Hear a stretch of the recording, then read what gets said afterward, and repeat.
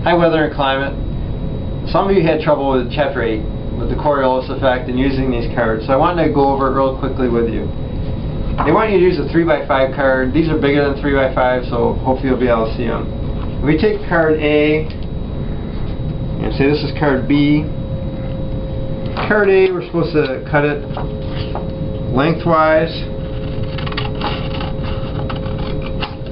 and then tape it down.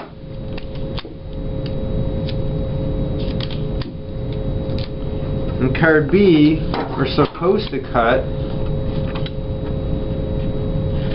widthwise and then slide that into our card A. Alright. Now, the first thing we're supposed to do, if we mark an X where the center is to draw a straight line along the cut. You notice it's straight. Well, nothing was moving. Does that make sense? Now this part's the hard part. To start the X, and then as you're drawing along the line, you're supposed to rotate the card. Not easy. And what does it do? It curves. And actually it curves to the right. Because in the northern hemisphere, the Coriolis effect makes the wind curve to the right.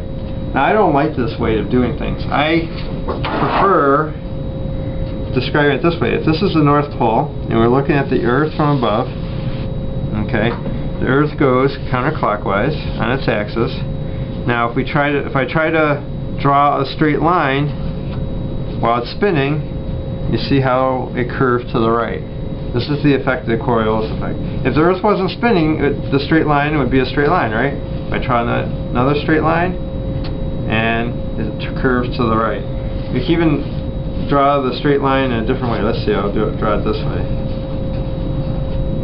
Not even curved to the right, crazy like. So hopefully that helps with Chapter 8.